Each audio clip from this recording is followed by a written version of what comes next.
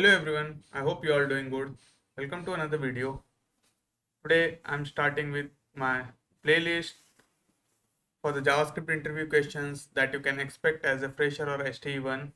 As you can see on the screen, I have around 20 items which covers the array of problems. It covers every concept that you need to know as a fresher, or you can expect a problem around this, which could be the same problem or a variation of it.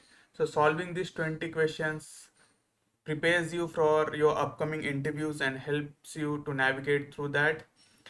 Here we are majorly going to focus on the core JavaScript concepts and the problems around it, but I also have the machine coding, the system design questions and everything that you need on my course alpha.learnersbucket.com. So if you are preparing for your front-end interviews and looking for a consolidated resource to have everything in one place, you can check out my course. Once enrolled, you get lifetime access to it.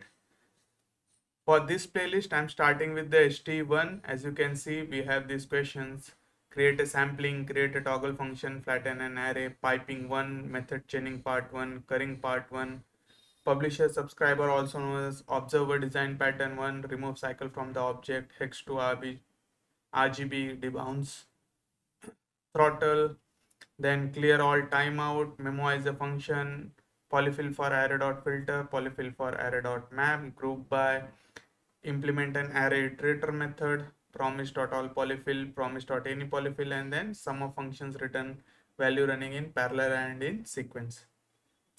After this, I'll be starting with the JavaScript problems for practice ST2, the interview questions that you can expect for ST2 level, and after that ST3 and staff. The majority of questions that I have on this platform is for ST2. Around, I think, 75 to 80 problems are there, and then for ST3 10 to 15 problems.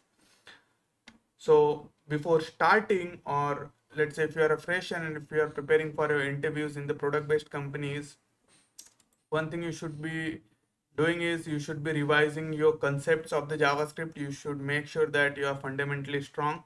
So one way is you can do through the quick revision section over here. You can master the concepts like closure, powerful array.reduce method, and then function and this and all those. You can also watch my video, JavaScript revision and interview cheat sheet. I'll add a link to this in the playlist. You can go through this before starting with the playlist. The first question that we are going to solve in this playlist is creating a sampling function, and then thereon I'll be solving all other questions, the 20 of it. So let's get started. I hope you'll enjoy this learning journey and you'll learn so many things around problem solving.